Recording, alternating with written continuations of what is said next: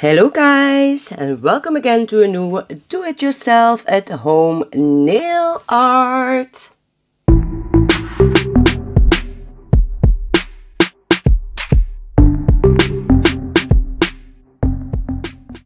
Okay, you already see it by now, but yes indeed, I wanna play with my Aimeili gels. So I don't have a lot Aimeili gel, so I really must think it through what I want to make with it, because I really like to make some Easter nails. So I have come up with the idea to make a chick that is breaking out of his little egg. Like you can see, these are the only normal colors that I can use to make this. So yeah, it is a real challenge to accomplish, but I promise you we're gonna try it. This is a magnetic gel, but I go not use the magnet because look at this guys. I find the color for my chick. Yes indeed, it's gonna be a golden chick because I don't have any yellow. These are truly the only normal colors that I have in my collection. So these are base and top coats. I don't know if I'm gonna use my matte top coat or my non-wipe, so I have put them both out. But stop rambling now, let's start. I'm gonna use this square nail tip to make our chick on. So yeah, let's start, shall we?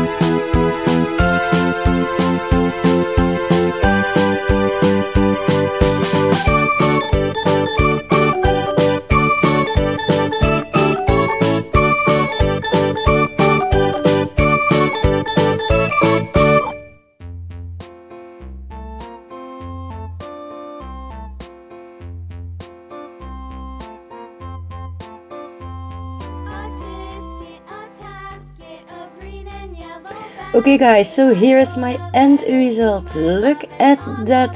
Who could think that you can make with so little colors an Easter nail? I am amazed. So Aimeili, hands up for you guys. Look at that. So I have matted out my little chick. I also have matted out my little black cracks. I don't know if you can see it very well on camera. In real life you can see it very well, but the black lines that you can see in his scaled are matte, and the rest of his shell is done with a glossy top coat. So yeah, what do you think guys? I think it is very cute. If you are a lady that would like to have something different on her nails for Easter than the pastel nails, then I think that this nail art definitely is something for you. So yeah, I hope you're gonna try it out, and maybe you can tag me or let me know on Instagram or on my Sassy Family Facebook. So yeah, Aimeili, please let me know what do you think of this design. It is a full Aimeili design and I love it. Okay, so for now I'm gonna close off. I really hope you love the results. En ja, like always, geef deze beertjes een brul. And stay sassy. Bye!